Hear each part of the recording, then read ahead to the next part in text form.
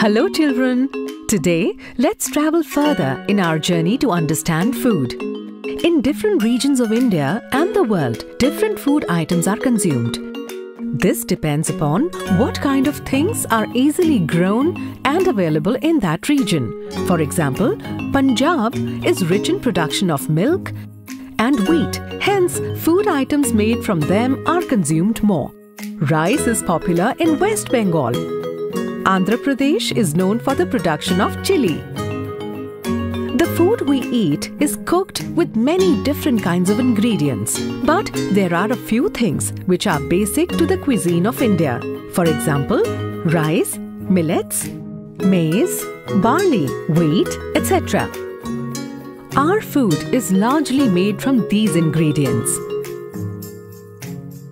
The same ingredient can be used for making a variety of dishes. For example, wheat is used in making rotis, parathas and halwa. Gram flour is the basic ingredient in laddus, curry, pakoras and halwa.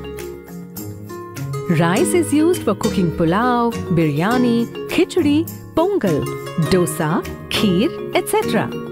What are the factors which affect the kind of food eaten in a region? It depends on weather of that region, availability of ingredients, and the cultural beliefs of the people. Weather determines what kind of food crops can be grown in a region.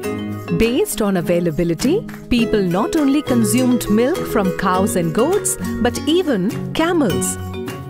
Culture determines if people consume vegetarian, non-vegetarian or other specific kinds of food items. All parts of a plant, including leaves, fruits, flowers and even roots are consumed as food.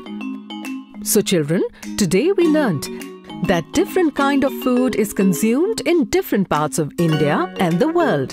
The factors which determine what kind of food is consumed in a region is determined by what kind of crops are grown in that region, the weather of that region, the culture of that region, what can easily be bought in that region. Ta-ta! We'll meet again soon with another interesting lesson for you.